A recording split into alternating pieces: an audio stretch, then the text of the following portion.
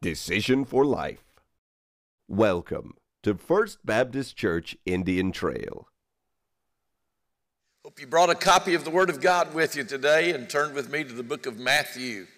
Matthew chapter number 5. We are in a little mini-series on the Beatitudes and have been for a number of weeks. Really didn't know when I started that I was going to do all of them. I thought I'd just do one or two, and then the Lord just kept leading. And today I want to look and drill down a little bit into that 6th verse. Solomon, who was ascribed to be the most wise man who ever lived, he starts out in his little book of Ecclesiastes, and he's saying, there's this emptiness in me. There's this void in me. And I think that if I give myself to learning, if I surrender myself to becoming more educated, then somehow, some way, it will meet this gnawing that I have in my life. So he read every book that he could read. He went to every school he could go to, took every class that he could, got every degree that he could. And then at the end of it, he finally surmised, well, that didn't do it.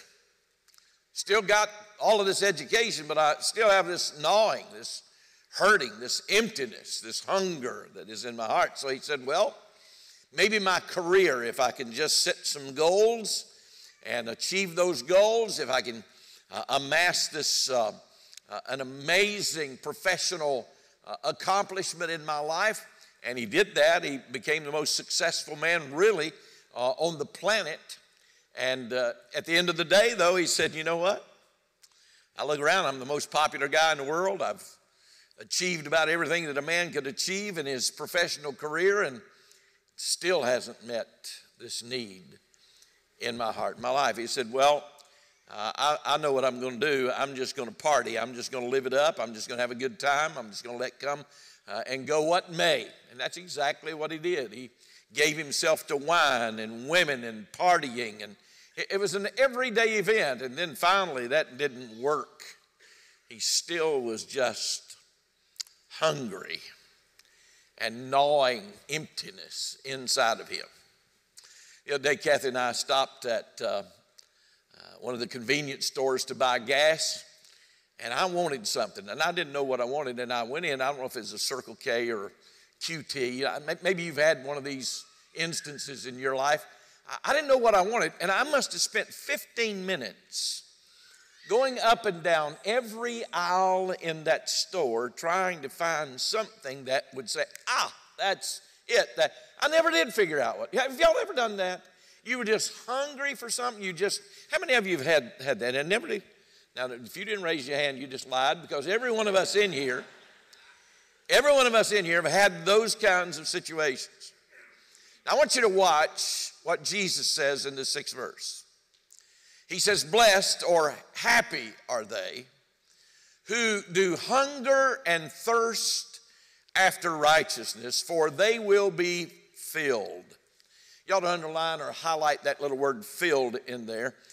Powerful little word that I think is very purposefully planted there by the Holy Spirit.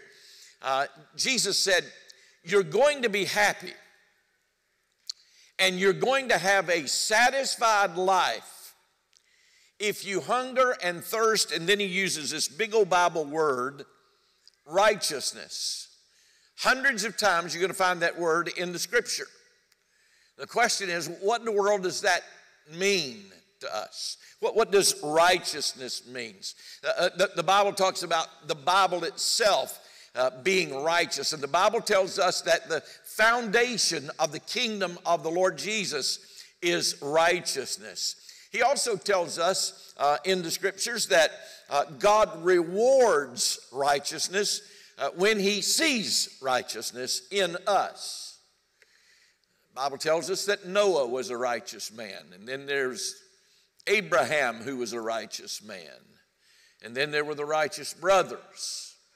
No, I'm getting a little bit mixed up here, but I can almost hear Unchained Melody about right now. Anyway, God says that one of these days he's going to judge the world in righteousness. What does that mean? Well, I got a couple of things I want to talk to you about this morning from verse 6. We're going to look at God's plan. He's got a tremendous design for us.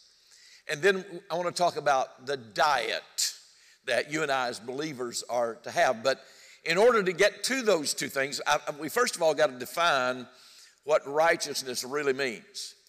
The first thing that you see here is that righteousness is a relationship. It means to be right with God. Right with God. Now let me help you with something, because you can't do that on your own. Man cannot make himself right with God. Only God can do that. I'm going to talk about that in a few minutes. So righteousness is a relationship that we are right with God. But second, righteousness is a lifestyle. It's about a position that we have with God, that we are made right with God, but it is also a practice of our everyday living. So righteousness is a powerful, big old Bible word, and there are two things that I want to talk to you about. One is, I want to talk to you about how that God makes us right with Him. And then the second thing I hope to accomplish before we leave today is that how that you and I can, for the rest of our life, not only be made right with God, but we can have a hunger and a thirsting for righteousness that never goes away. Now, here's something that I've tried to hammer down for the last few weeks. Life is not going to, are y'all listening? Say amen. Life is not going to make much sense to you until you understand that you have been made by God and for God. And until you get that anchored into this, the very core of your being, life is going to be very confusing. Life is not going to make a whole lot of sense to you at all. You can go the rest of your life and you can be connected with God. That's your choice.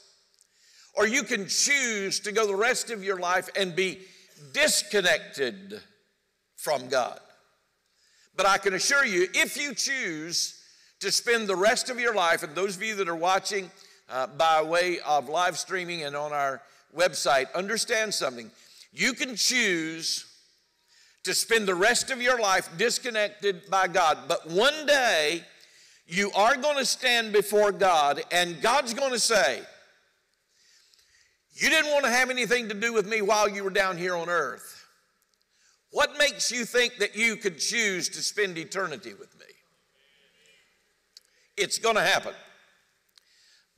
Righteousness is the only way to live, and ladies and gentlemen, it's the only way that you're ever going to spend eternity in heaven with God. All right? So let me get into the body of the message. First of all, I want to talk to you about God's design. You understand that God had to develop a plan by which He could make us righteous. He could make us right with Himself. Now, you and I had a dilemma. Our dilemma is we can't do it. We can't make ourselves right with God. It is an impossibility. The Bible tells us that every one of us are imperfect. The fact of the matter is we've all blown it. We've all messed up. We've all failed in some fashion. The Bible says all have sinned and come short of the glory of God. We don't even measure up to our own standards of living in life, much less measure up to God's standards. Jeremiah 23:13 asks an amazing question. Can a leopard change its own spots? And the overwhelming answer is no. A leopard can't change his own spots. So imperfect man cannot make himself perfect. It is an impossibility. Now, this is very important that you get this down, get it straight, and get it plain. Why? Because heaven is a perfect place.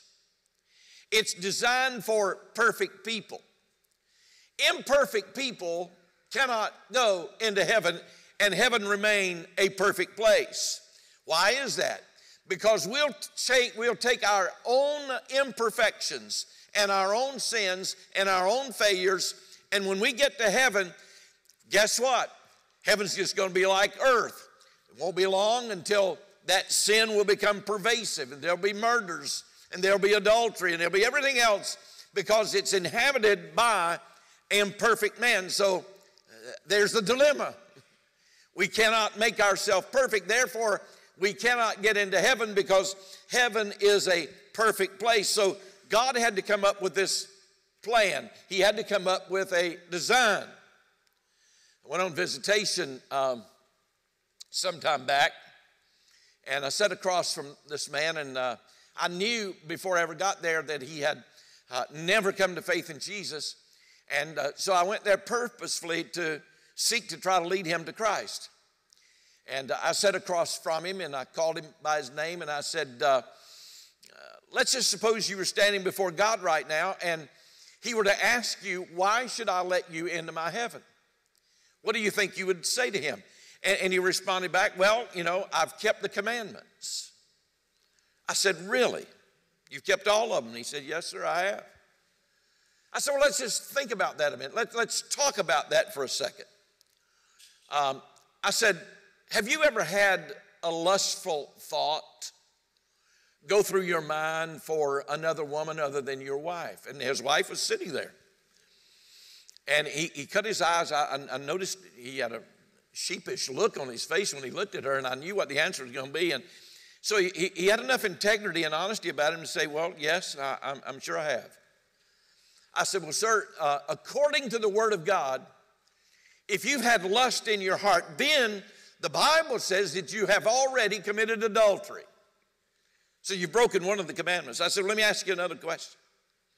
Have you ever, in all of your life, have you ever hated anybody in your life? And he said, yeah, I sure have.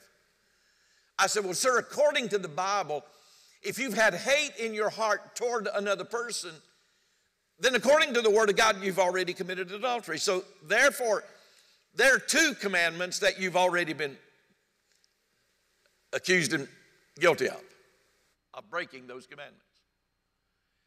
And then he didn't have a leg to stand on following that. You understand, nobody has ever kept the 10 Commandments perfectly. Therefore, all have sinned and come short of the glory of God. There's none righteous, no, not one, and our righteousness is as filthy rags. So God had to come up with a plan.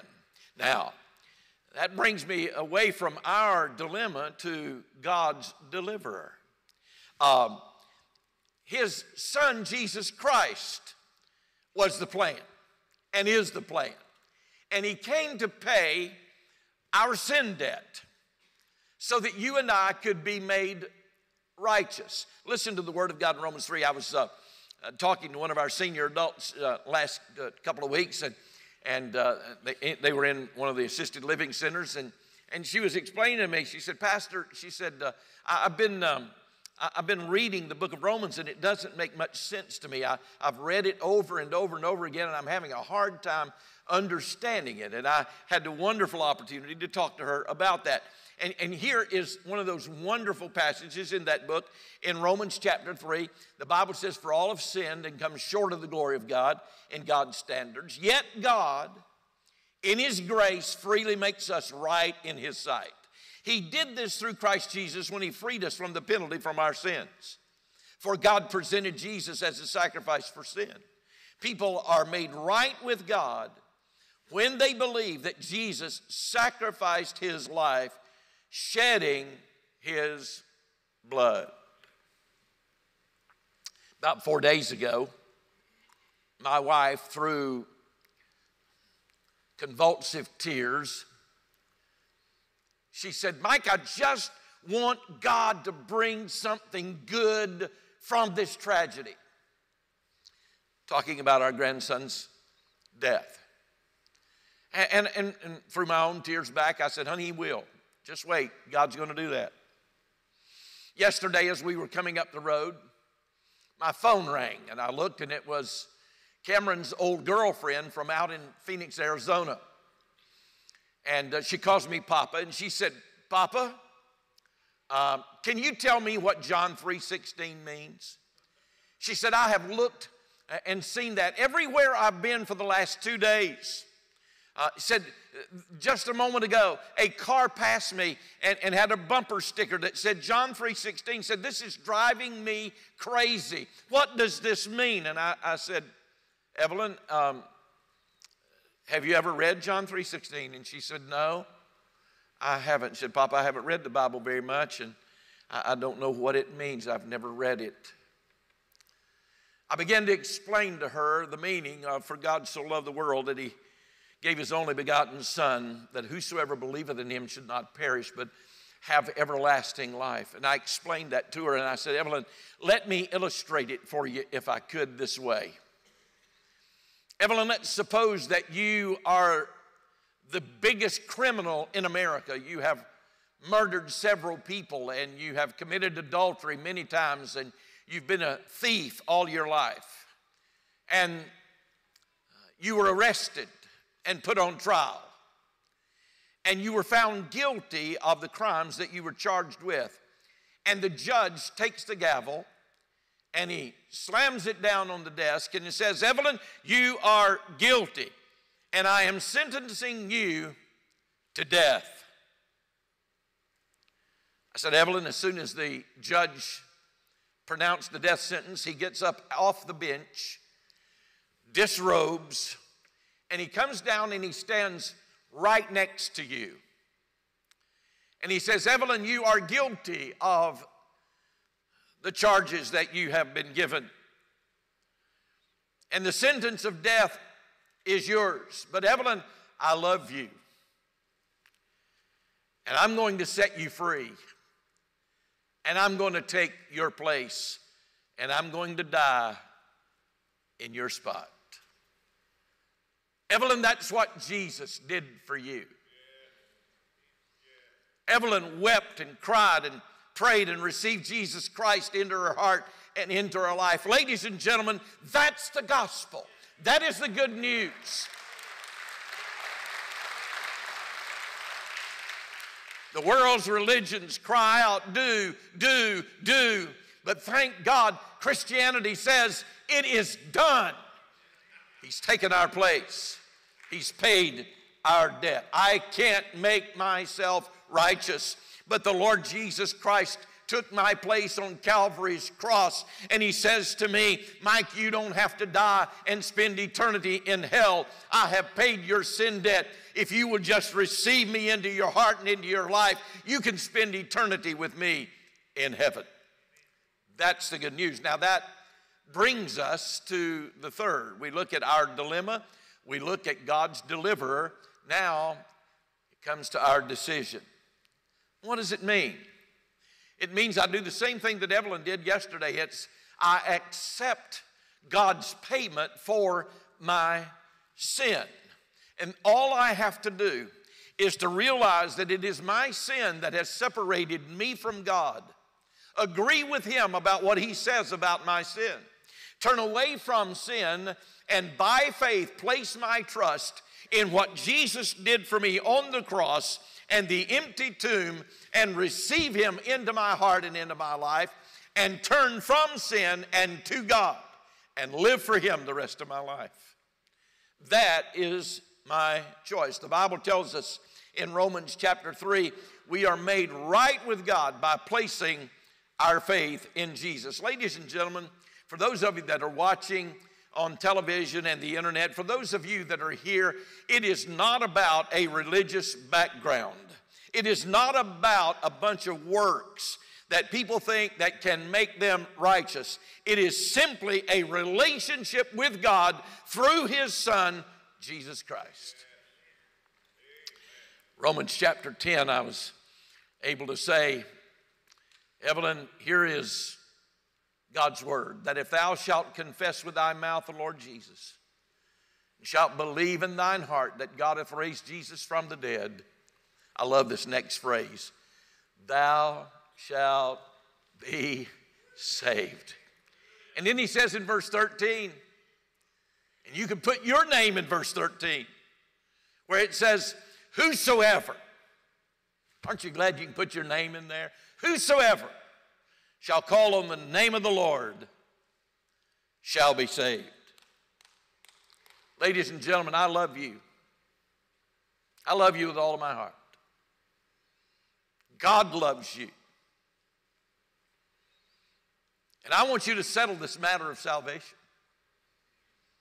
I want you to get it down. I want you to get it plain. I want you to get it straight.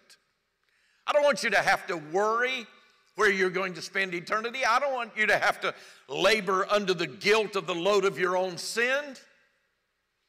Everything has already been done necessary to forgive you of that sin and to secure your place in glory. God has assured you of that. Many of you still labor under a bunch of doubts, or you have really never had a moment in time in your life that you turned away from sin and placed your faith in Jesus, and He dramatically saved your soul, and old things passed away and everything became new, and you are no longer that same person. You've never had that experience. I want you to settle that today. I want you to nail it down like many did in the earlier services. I want it to happen to you. I love you, and I don't want you to spend eternity in hell. I want you to know God's free pardon from sin. I want you to have the assurance that you're going to heaven when you die, and you can.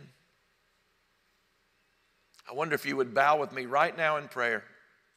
Every head bowed, every eye closed here in this room, also watching on the internet. Would you just bow with me right now, and let's settle this matter of your salvation. Would you pray with me right now? I'm just going to give you the words to say, but that won't mean a thing if you don't mean it. I want you to genuinely, sincerely, and earnestly seek God in prayer about the forgiveness of your sin. Would you do that with me right now? Would you pray right now, Heavenly Father?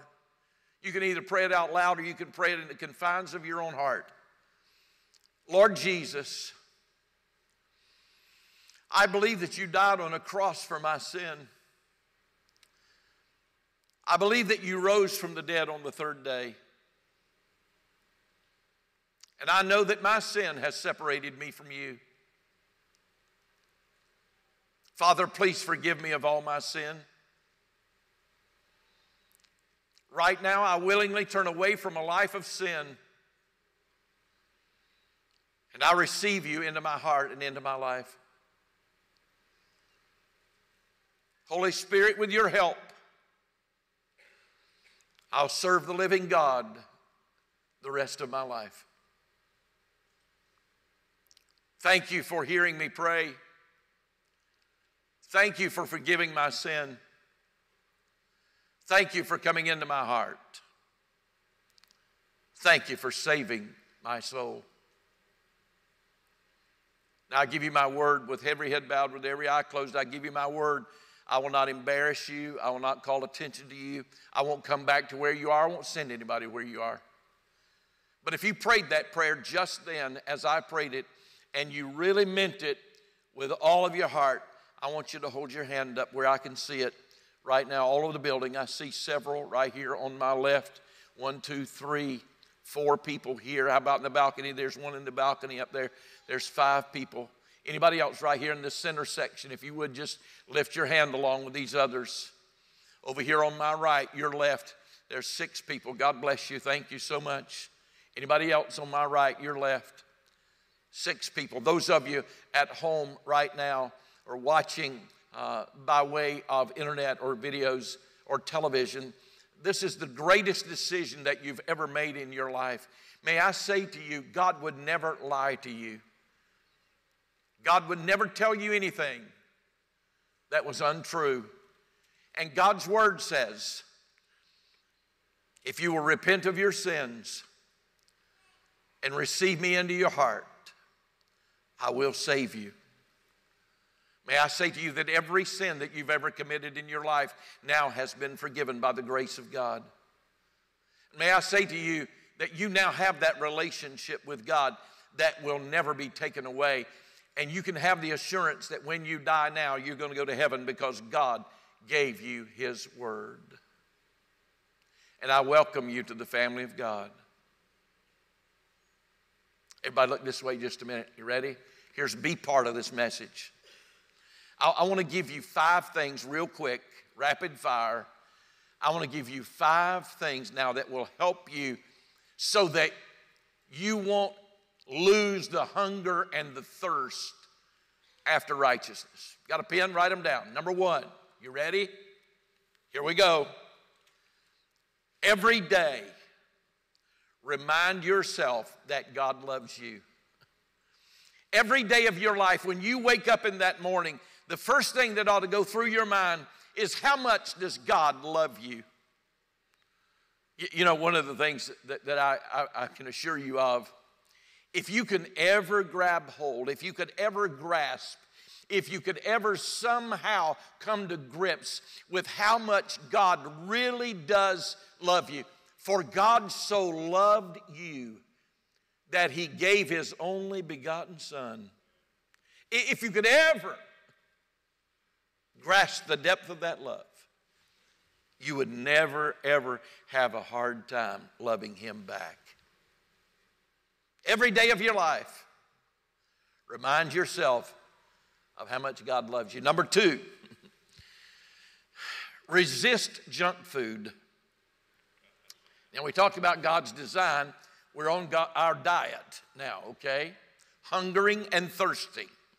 Resist junk food. I watch this all of the time. I watch this within the body of Christ. It drives me absolutely nuts at how many people do like Kathy and I did a couple of nights ago.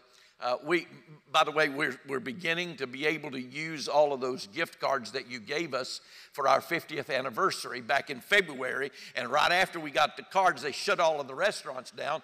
Now then, they're opening back up a little bit, and we're getting to use them. So we went to Carrabba's. You know, they have that good bread and that stuff you dip the bread. It's what we call it. Sop that bread up. You know what I'm talking about? So we sat there in that hot bread and that oil and seasonings, and we ate. And then they brought out the appetizers to us. They brought out the salad and then this amazing chicken soup. And as soon as we got through eating that, we looked at one another and we said, I'm too full to eat now. Do you know, I'm watching so many people gulp down a bunch of junk food that they don't have room for the main course. I'm watching people feast on success and making a living. I watched the baby boomer generation, and this is my generation. And they're thinking, boy, if I can just get set for retirement, I can get my motor home and I can drive all over America. Well, whoop-de-doo. You're still going to be hungry. It'll never satisfy you. And I watched so many Christians spend all of their energies eating junk food, success, money, possessions, careers, hobbies, that they don't have time for the main course. May I say to you, if you really want to have a life that you hunger and thirst after righteousness for the rest of your life, resist the junk food. And then third, it is reach for the goal of knowing God. Reach for the goal of knowing God. Matthew chapter 6 and verse 33, the Bible says, seek ye first the kingdom of God and his righteousness, and all of these other things will be added to you. Number 4, read the Word of God daily. Read the Word of God daily. The Bible says, man shall not live by bread alone, but by every word that proceeds from the mouth of God. And then finally, rally with other believers. Rally with other believers. My wife and I are enjoying our teenage granddaughter. Granddaughters. We love them to death. And you ever been around a bunch of teenagers?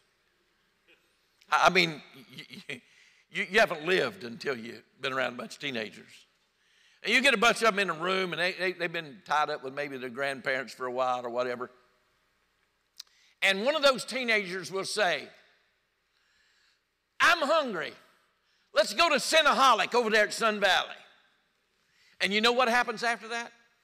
There'll be 2 or 3 or 4 more teenagers say, you know what? I've been wanting one of those Cinnabons myself. Let's just go. That sounds great. Let's do it. You understand that appetite is influenced by association. Let me say that again. Appetite is influenced by association. One of the greatest fallouts that I'm watching about COVID-19 is this. We're developing some new habits that may not necessarily be biblical. So what do you mean by that? I'm talking about social distancing. I'm not talking about the 6 feet thing. I'm talking about the fact that maybe we are not as hungry and thirsty that we once were about getting back together with the people of God. All across America, do you know what the numbers are right now? All across America, less than 50% have returned to church. All across America. Less than 50% of the people that were coming before COVID are now returning. You know, I thank God that we have the ability to communicate the gospel through the internet. I thank God that we have the ability to communicate the gospel through television and other outlets like that, because it's enabled us to keep projecting the Word of God to our community and to our world. I'm grateful for that. But I can also tell you that the Word of God says, forsake not the assembling of yourselves together, as the manner of some is. Here's the key word, exhorting one another. That's the whole purpose. You know, we are influencing by association. And one of the things that's happened in the last 37 years, the very glue that has kept this ministry together and flourishing and growing is our small groups. And we need each other. And I thank God, ladies and gentlemen, for this church that's coming back together and keep coming back together. We need each other. By the way, we need to get our kids back in school too. We need the Word of God. We need that influence. Proverbs chapter 2 says, hang in with people who will help keep you on the path of the righteous. We need each other.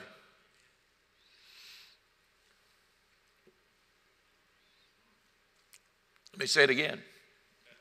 We need each other.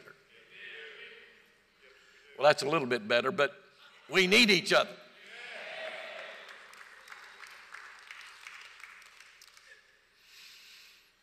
Thank God for you.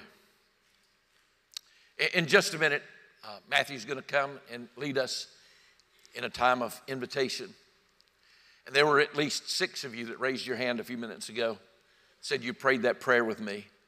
And I want all 6 of you to come, and I want you to join me here at the front, okay? I want to pray with you.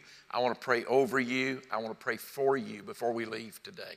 And by coming, here's what the deal is. By coming, you're saying to the world, today, I've been made right with God. Today, Jesus became my Lord and my Savior. Today, I am not ashamed to take my stand for Jesus. So I'm going to ask you to come. I'm not going to ask you to say anything. I'm not going to put a microphone under your lips. I'm not going to do any of that. I just want to pray for you before you go home. There are many of you that need to come, and you need to pray for our country. You need to pray for our nation. You need to pray for our leaders. You need to pray that the body of Christ can come back together again and that we become who God wants us to be. And maybe you kind of somewhere along the way lost your hunger and thirst for God. Maybe you waned a little bit, and there's some things that you need to adjust in your life. I invite you to come and just tell the Lord about it. Commit to getting back so that that hunger could be restored, so that you could hunger and thirst for the rest of your life. Thank you for watching Decision for Life. Our location, life group, and program information are available online at fbcit.org. We hope you will take the opportunity to join us in person. Thank you from the family of First Baptist Church, Indian Trail.